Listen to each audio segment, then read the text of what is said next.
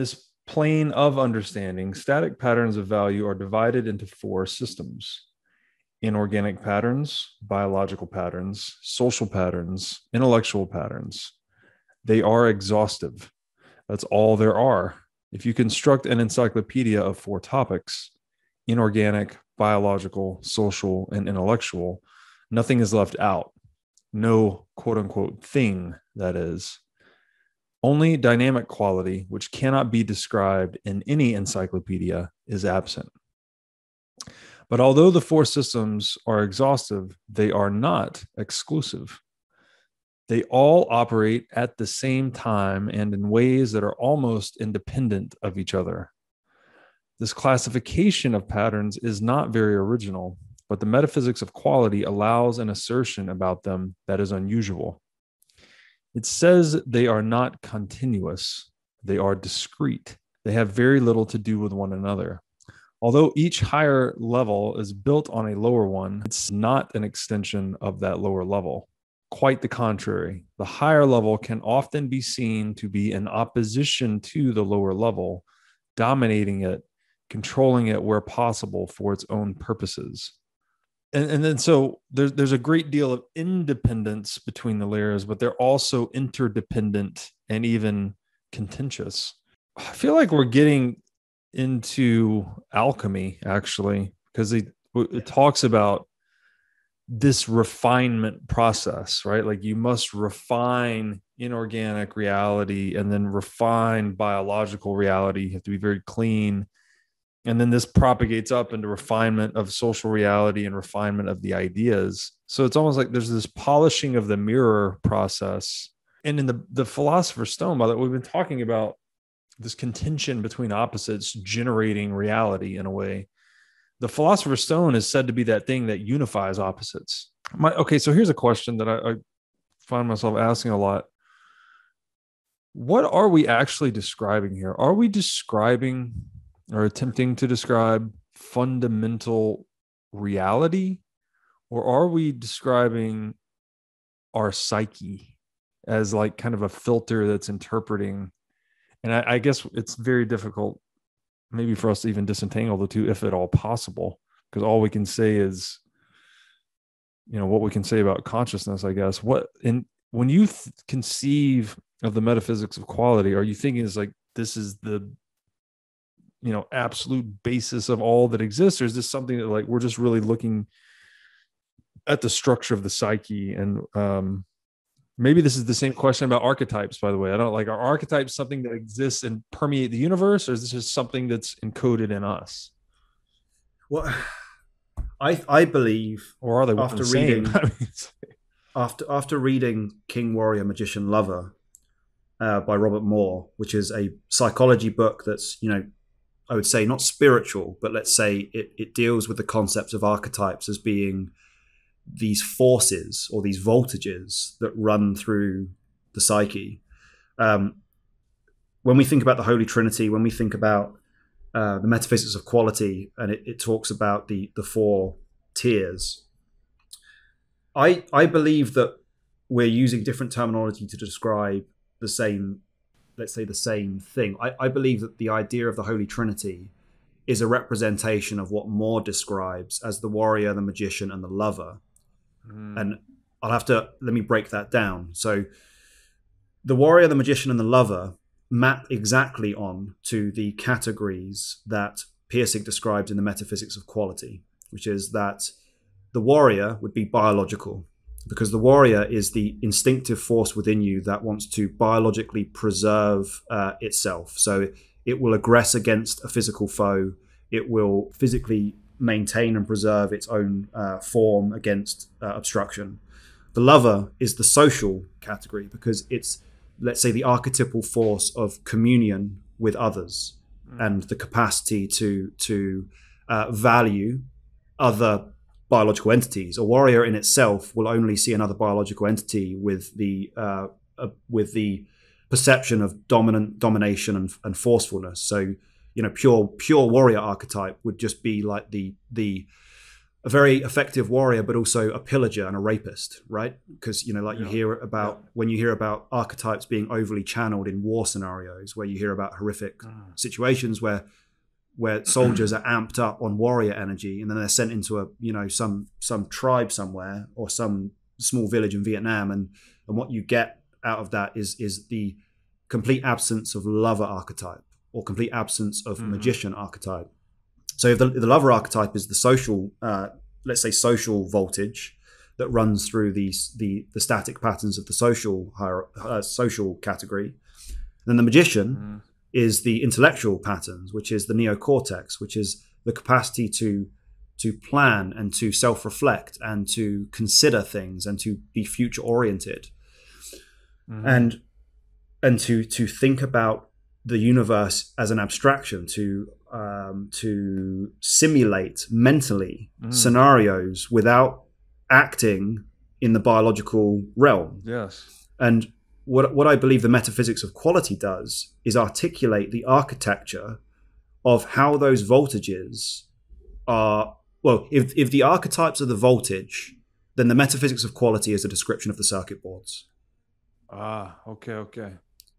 So I believe that what we're actually doing with the metaphysics of quality is coming up with a metaphorical way to describe the voltages of the Jungian archetypes. And the Jungian archetypes are a description of the fire that drives the engine. That animates life. Exactly.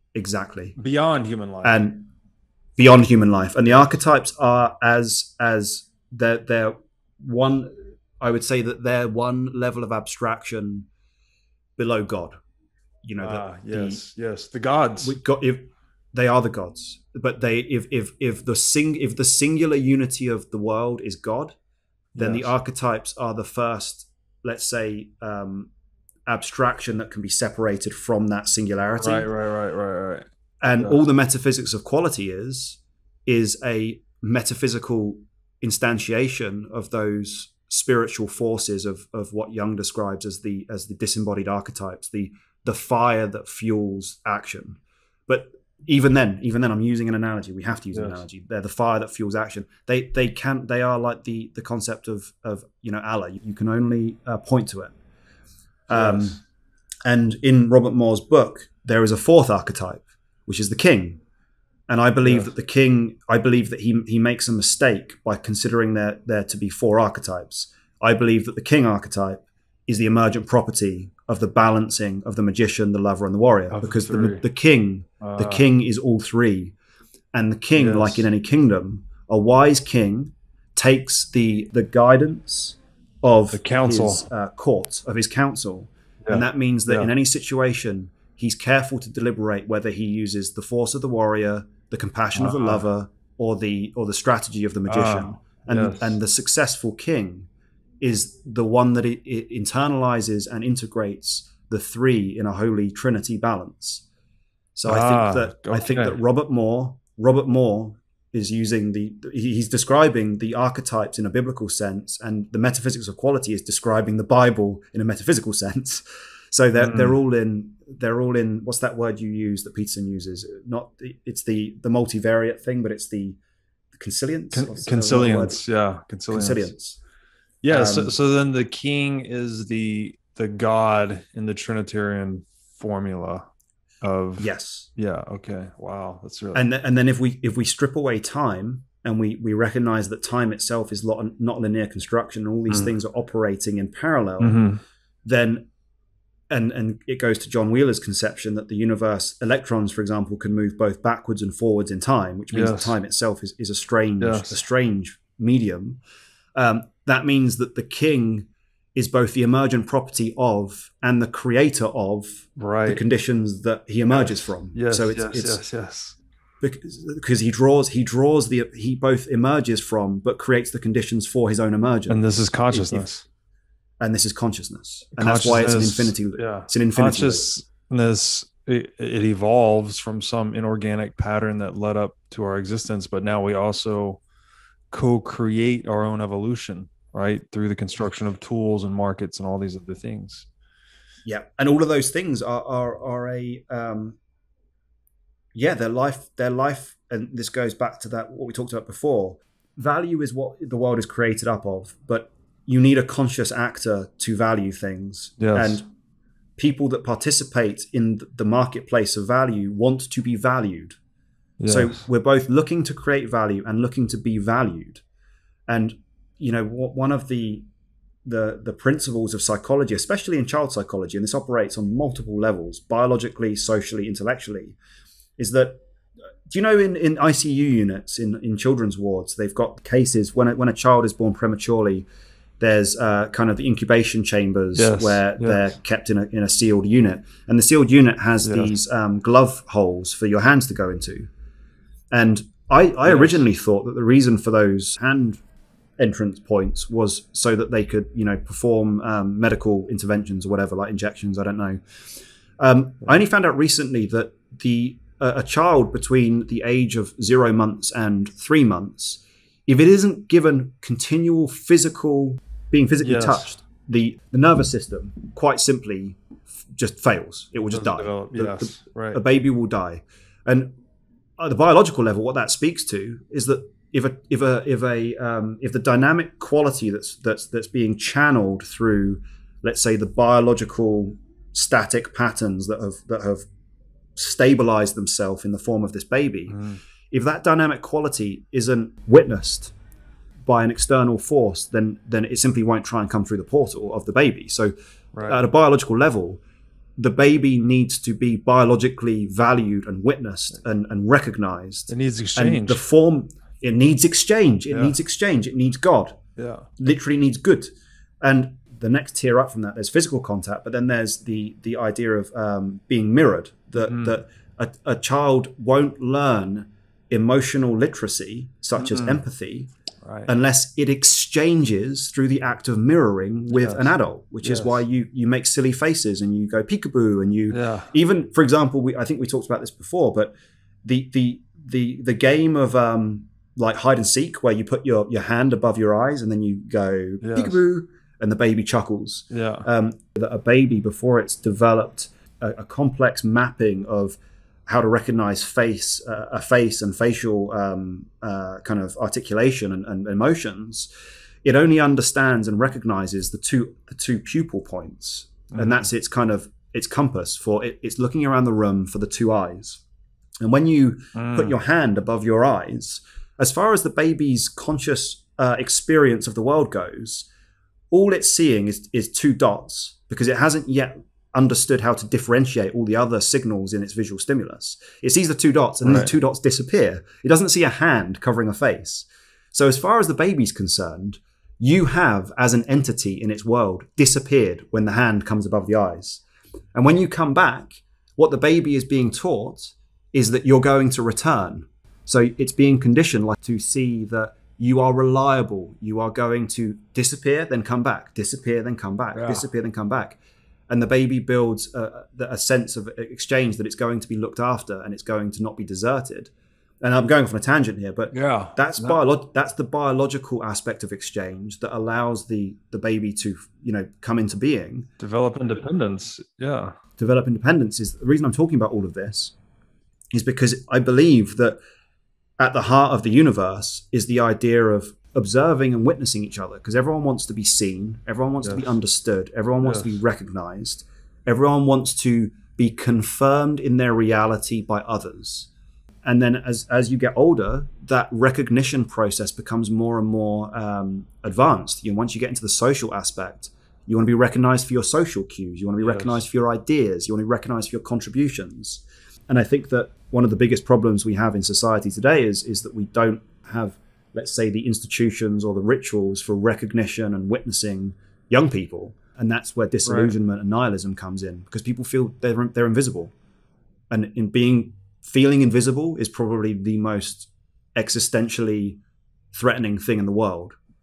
And I just find it fascinating that at the subatomic level, a particle will be potential unless it's observed. And then it will only, quite literally, it will only exist if you observe it, which is fascinating to me. I just find that a fascinating expression of of the fundamental principle of a human psyche. And if a human psyche is all of the tiers of the metaphysics of quality operating in unison, in parallel, simultaneously, Yes. we're the junction box where all of the voltages are coming through. Right. Which gets back to your king as kind of the meta archetype, because isn't the etymology of king kinship, like in a relationship? And so the idea of a kingdom, you can look at it through, you can interpret that through the lens of the master of the domain. But actually the etymological root can mean the dominion of sovereign kin, because king is derived from kin. A king and a kingdom is a dominion of kinship. And if we take the idea that the kingdom itself is comprised of the archetypes, of the warriors, the lovers, and the magicians, then the king is the harmonious organizing principle of those archetypes. Yes. That would mean that above the intellectual, above the social, above the biological, above the inorganic, above all of those, is the organizing principle. And that's the let's say the dynamic consciousness, the ongoing dynamic consciousness that integrates all of those voltages simultaneously. Okay, here's where my fucking mind is going berserk here. So we're talking about these organizing principles that transcend time, right? So we know in physics that light, the photon, is that which transcends time, right? It's moving at the speed of light, which means it is unaffected by time, let's say. And so what I'm thinking of here, I'm getting back to the Plato's cave thing a little bit here, is what if light is the shadow of value, which is, pure dynamic quality, if you will, in physical reality? And so here's the thing, is it okay, a number of things. The inorganic patterns that are in us, everything heavier than helium and hydrogen in the universe, which we are carbon-based life, are manufactured in the hearts of stars, right? Which are the generators of light in the universe. A star is the contention of gravity and nuclear force, right? There's a dynamic equilibrium of gravity and nuclear force that causes it to be alive, to persist over time. And it either goes supernova or black hole at some point. But so the very inorganic principles or elements that constitute us are born in this dynamic tension.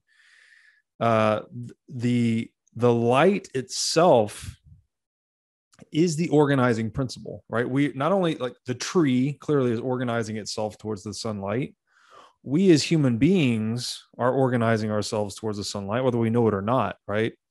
The prey eats the tree, the predator eats the prey, and then we eat the predator, whatever the circle of life is.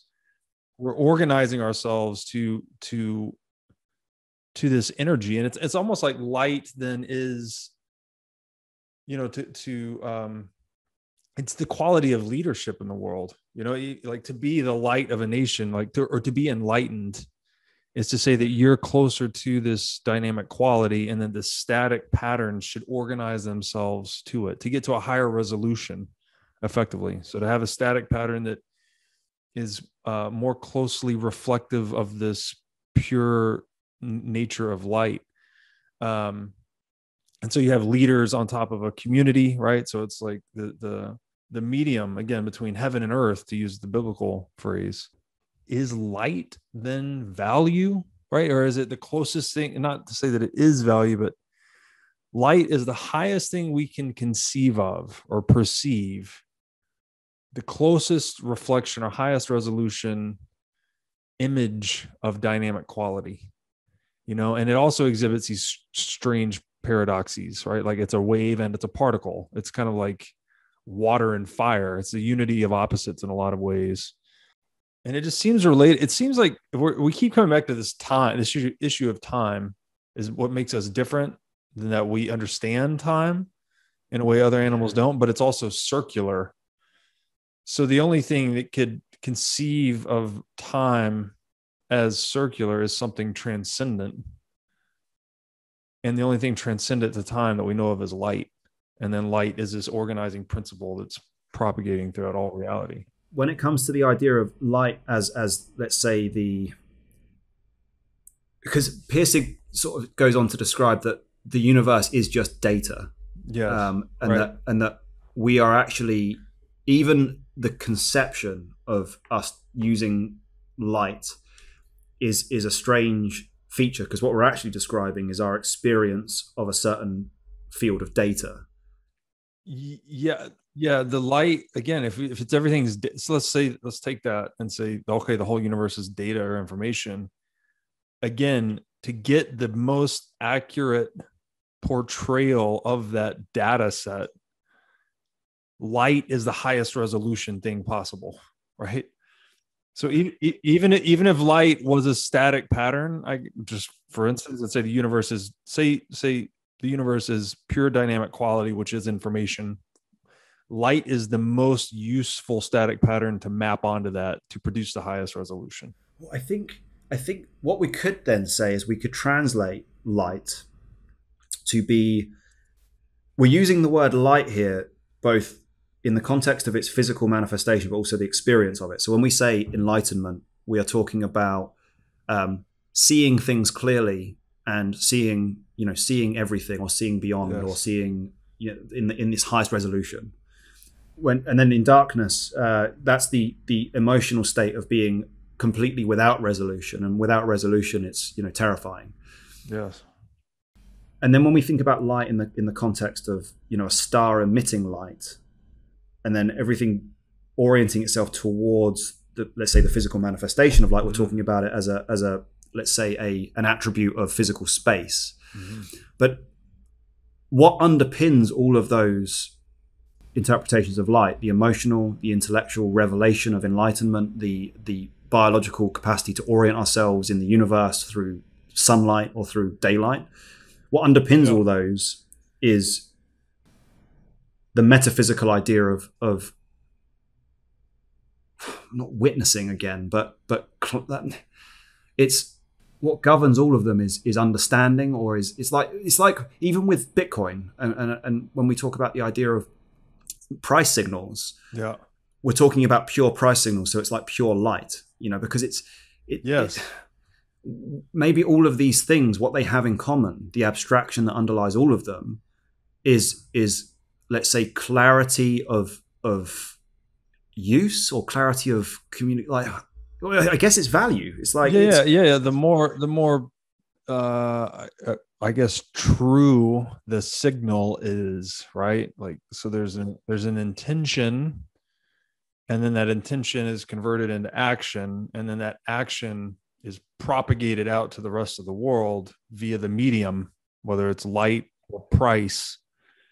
But when you obfuscate the light or the price, reality cannot organize itself to the truth of the original intention. Yeah. And that's where pathology is born. Yes, and pathology is born in darkness. 100% pathology is born in darkness. Pathology can operate in any number of contexts. It can be biological pathology. It can be the pathology of a cancer. A cancer is pathological because it is actually operating inside of the darkness of a closed system, because a cancer is unaware. Right. It doesn't see the light of the larger context within which it's operating. So it's like Gollum in the cave, as it were. Right. Yes. But it's the totalitarian, back to cancer and totalitarianism. It thinks this is its whole reality, right? I need to just grow, but it fails to see what it's doing to the larger organism context. It's like a malfunctioning immune system. Because of limited visibility. Yeah. Hey, everybody. As you've no doubt learned by watching this show, Bitcoin is the single most important asset you can own in the 21st century. And one of the most important companies in Bitcoin today is NYDIG. NYDIG's mission is to get Bitcoin into the hands of as many people as possible. One of the ways they are accomplishing this mission is by empowering banks and financial technology companies to offer their own Bitcoin products and services. As a true game changer in the industry, NYDIG is safely unlocking the power of Bitcoin for forward-thinking individuals and institutions alike. Led by Robbie Gutman, Yin Zhao, and Ross Stevens, NYDIG has absolutely exploded onto the Bitcoin scene recently and has quickly become a leader in this space. So, whether you are a professional investor looking for asset management services or a company looking to white label your own Bitcoin product or service, consider NYDIG your single source solution for everything Bitcoin. There's a book by a guy called George Lakoff and Mark Johnson, written in the 80s, which I think you'd love. It's called Metaphors We Live By. And I have it. I ordered okay, it. excellent. Yeah, well, when you read it, what's mind-blowing is to discover that we think that metaphors are a subsection of language. What we don't realize is that language is a subsection of metaphor. Right, yes. Everything is a metaphor. I did this with Vervaeke the other day, well, after watching his YouTube series. If you just listen to anyone talking about anything ever and just start counting the metaphors, it's constant.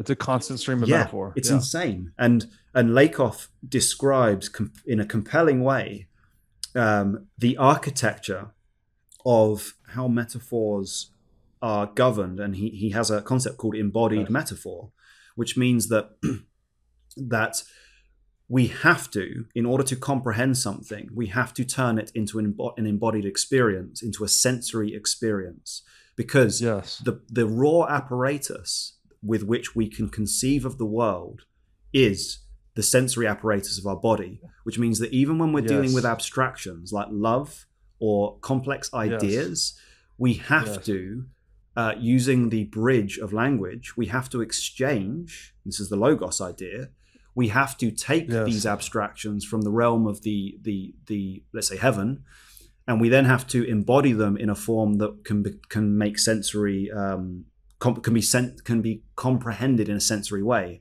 Embodiment of ideas, we use embodiments of articulations like up and down, above and below, light and dark, simply to be a ruler or a not a medium of exchange, a weight. Like what was the expression you used earlier when you weights and measures? Yes, weights and measures. That logos and language is how we weight and measure moral value using the orienting capacity of the body as an apparatus through which to see the world. Yes. Most of our language is oriented around the idea of visual sensory experience because it's the highest resolution value interpreter we have. I was just say humans are unique in that way. You know, it's like us and predatory birds. Most other animals use something else. Yeah, and if a bird was capable of, or let's not say bird, because birds also use. Let's say if a bat sonar experience could probably be similar experientially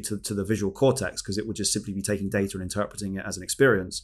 But the variables would not be photons; it would be bouncing transmissions from contact with things. Yeah. If a bat was to have the capacity for higher level abstraction, if it had a neocortex, it would describe its revelations in a way that we as humans wouldn't be able to comprehend, because it would use a metaphorical framework that we couldn't make sense of.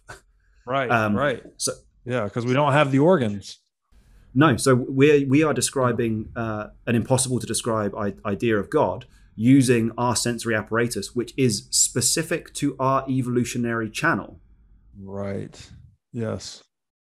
And this goes back to the Abbott book, Flatland, when he describes what the experiential kind of realm of shapes would be when they're interfacing with different dimensions from one dimension through to fifth dimensions. Yeah.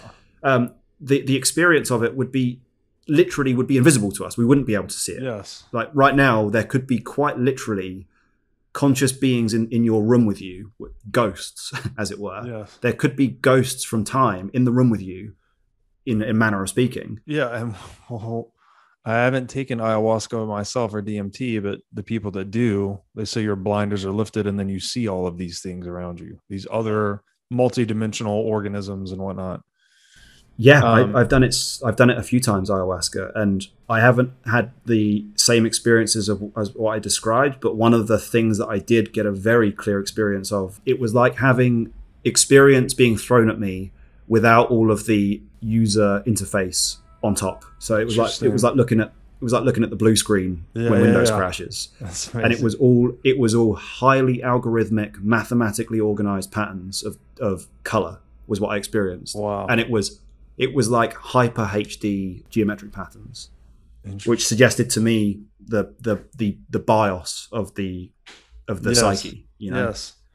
So I want to take this home a little bit here. So this idea of metaphor, it is laden in everything we do, or even when we're talking about light here. So you could say like supervision, right? The top-down visibility of a principle over its constituents, or the understanding. These are both metaphors. So to understand in a bottom-up way, like to stand beneath and comprehend something bottom up, or even the word substance, Vivek, you made the point, is a metaphor. To stand beneath, substand, like understanding.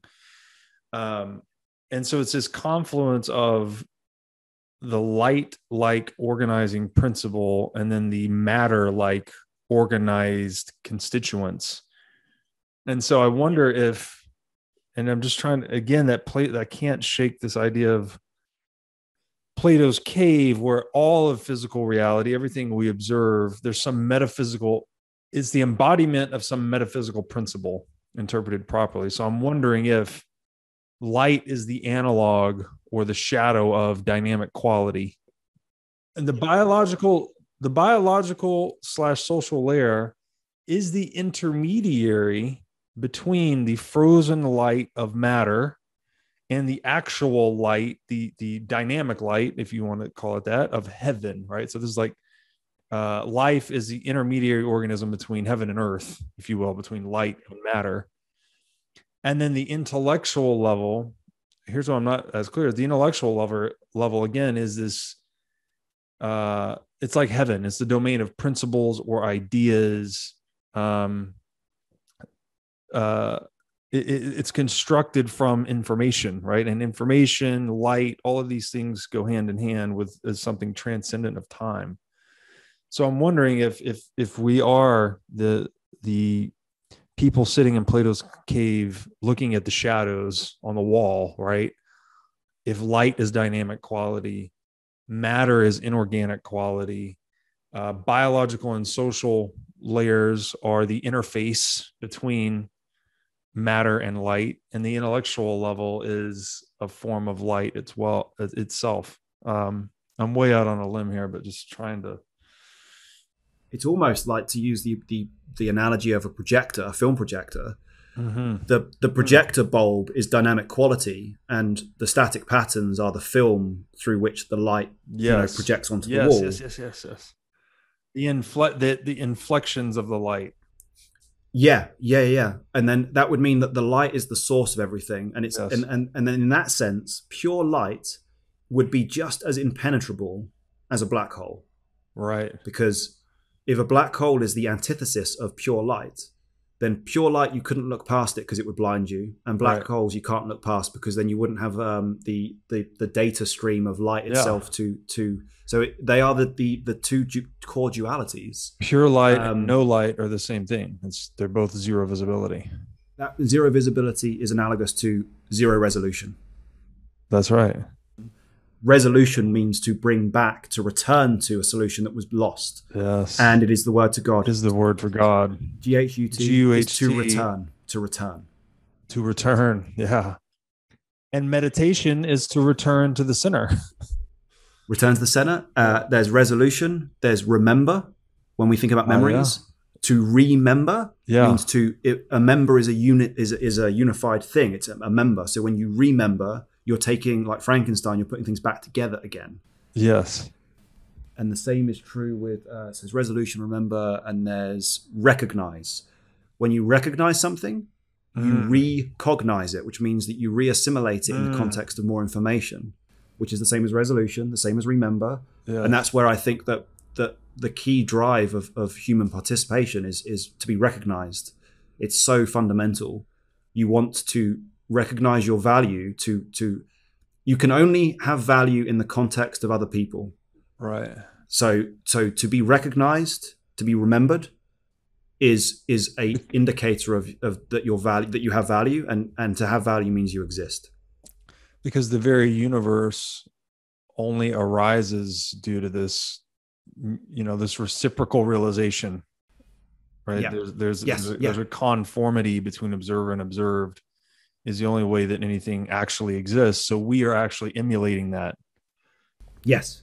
Yeah. And we can't be confident we exist unless we're confirmed and recognized by someone else recognizing us. So we're in this, and this goes back to Pirsig's claim that the value is the relationship that creates the objects and the subjects. Yes. That's the primary. The relationship value is primary. Yes, the relationship is primary. Yes. And what's a relationship? It's exchange. It's action towards exchanging with others. Yes. And the ultimate expression of relationship is love, which is also something that transcends time, like light. So light maybe it's not the analog or the shadow of dynamic quality. Maybe it's the shadow of love. And maybe the intellectual is the shadow of dynamic quality. Well, it appears that the experience of any form of, and this is an unavoidable trap of when you use the word to describe the word, the experience of any form of enlightenment, whether that be love or whether that be a revelation, the experience of it seems to manifest as a form of light based. You have to use a metaphor of light to describe it. Yes. But to going back to George Lakoff, I think that aspect of the experience of light being primary is so foundational that we like I said before, language isn't a subset. Metaphor isn't a subcategory of language. Language is a subcategory of metaphor. Yes. So how we quite literally the words we use dictate what we can think about. Yes. Yes. And I don't know if you've seen Arrival by Denis Villeneuve. I have seen it. It's a great movie. And that's called linguistic relativity. That's a well-studied scientific fact. The language you speak or think in dictates what you can think. Which is why have you watched the latest Jordan Peterson? Well, not the latest. The Jordan Peterson conversation with the girl that escaped North Korea. Yes, it's amazing. Yeah. And there's that section where she said that they literally did not have a word for love. Right. Like so they couldn't even fathom. I don't think they had a word for sex even. They didn't even have a word for I. Everything was we. Yeah. So the state prohibited the logos from expanding into that community. Yes. And by prohibiting the linguistic base, that meant that the optionality of exploring higher ideas and concepts was quite literally out of bounds. The freedom was robbed from them when the language was taken. The fiction of society sabotaged its individual elements, right? And try to make group identity superordinate to individual identity by removing the intermediate terms between individuals like love and sex. Yeah, and that intermediary feature of language is the means of exchange. Yes. So the language is the bridge of exchange. Yes. If you take it away, then you quite literally cripple. And this is why every aspiring totalitarian has to control media, right? He has to control the voice of dissent, but also equally, if not even more importantly, they must control the media of exchange, which is money. Yep. And when you control the medium of exchange and you control the media of exchange, then you are controlling quite literally the minds of the people. And the last thing to add into that mix is ideally, you would want biological control of the actual biological entities, such as, I don't know, vaccines. And experimental gene therapy distributed as a vaccine. As a vaccine, which will change potentially the biological tendencies of the individual unit. But so with the Lakoff thing, his claim is that our minds work in metaphor by default, and language is effectively an expression of those metaphors. The logos is effectively the demonstration of the metaphorical ideas being embodied. Yeah. So language is the result of metaphor, and if you trace back any of our language, you find that it's all metaphorical. So even, for example, he categorizes them. So we have container metaphors, which is that we as human bodies are familiar with the experience of being in that room. So you're in that room right now, right? Mm-hmm. So for example, You can be in a room, but we would also say, if I was to say I'm in a room, I would also say I am in trouble.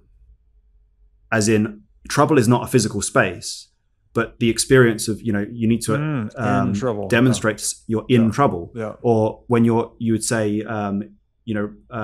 this person is in a coma. Yes. Or they're coming out of a coma, as if it was a physical space. Yes. But you can't mix the metaphors. So, he entered a state of panic. And even a state is a metaphor in that context. Yes. There is no state of panic. There is no state. State is an abstraction. It's a metaphor because there is no such thing as a state.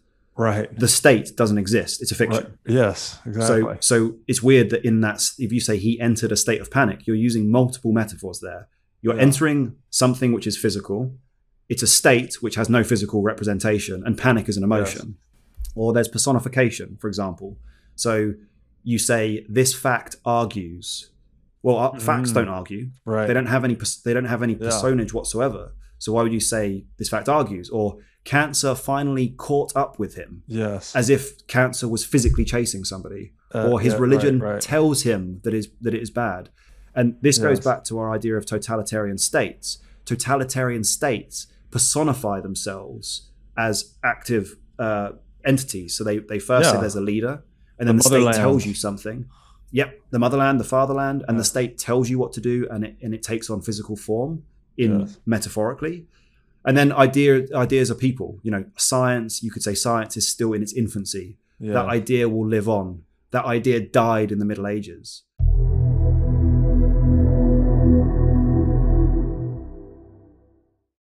Hey guys, I hope you found this episode valuable.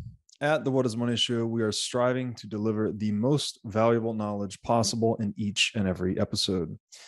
However, as Aristotle said, the purpose of knowledge is action, not knowledge. So I hope you're deriving some useful knowledge from the show, and I hope it's improving the actions you are taking in your life. Speaking of action, if you want to dive deeper into the big ideas explored in this show, please sign up for my newsletter titled The Freedom Analects at breedlove22.substack.com. Also, have you bought your tickets for Bitcoin 2022 in Miami yet? If not, it's your lucky day, as I am giving away 10 million sats, which is roughly 4,000 US dollars, to one lucky person who buys a conference ticket through my affiliate link. My affiliate link can be found on my Twitter profile at Breedlove22, which also has a link. My Twitter profile has a link to my link tree, which you can also visit my link tree directly for links to all my work, including Bitcoin 2022 affiliate sales.